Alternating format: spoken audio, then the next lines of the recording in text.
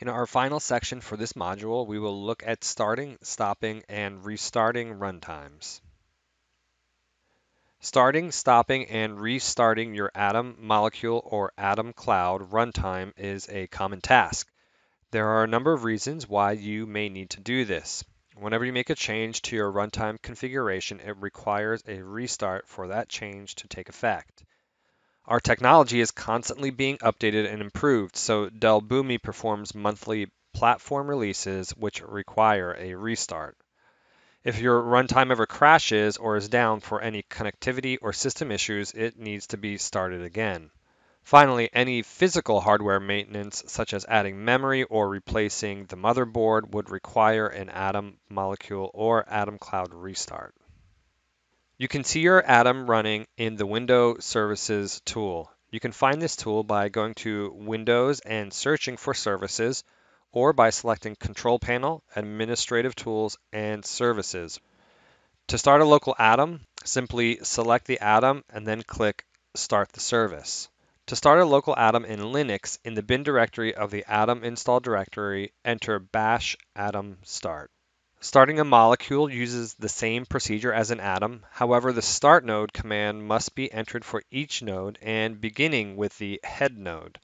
Molecules appear online once a single node is up. However, the nodes must be verified as being started via the node's container log. A warning will appear in Atom Management until all nodes have been started. The status will then change in the molecule properties file. As part of the restart, stop, and upgrade procedure, the runtime first enters a pause state to avoid impacting in-progress executions. When the runtime is in a pause state, the scheduler does not initiate any new scheduled executions. The shared web server, this might be the web services server or an AS2 server, and other listeners, this could be JMS or the Atom queue, these are all stopped and will not receive new inbound requests. Incoming client requests are denied. The runtime status Atom Management displays as stopping/restarting. Finally, a status update is written to the container log. The runtime remains in the pausing state until in-progress executions have completed or the force restart after X minutes limit has been reached, whichever one occurs first. This force restart after X minutes property plays a critical role in the runtime behavior during stopping and restarting by controlling if there are any in-progress executions that need to be aborted. If the property is not set, this is by default it is not set, so if the property is not set, the runtime waits indefinitely for in-progress executions to complete. Depending on the duration of those executions, it could mean no new scheduled or listener processes will run for quite a long time.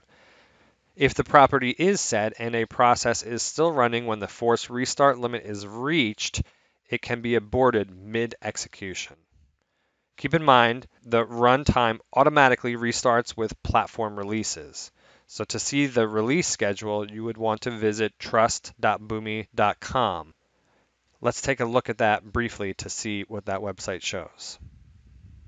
Trust.boomi.com is Boomi's website to give up-to-the-minute information on performance, maintenance, and information on how your data is secured.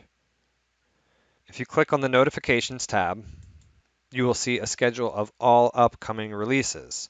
The release control date shows when the new update is ready for your testing, and the release date shows when that new update will be applied. To stop a local Atom in the Windows environment, you must begin at the Start menu again to be able to navigate to the Services tool.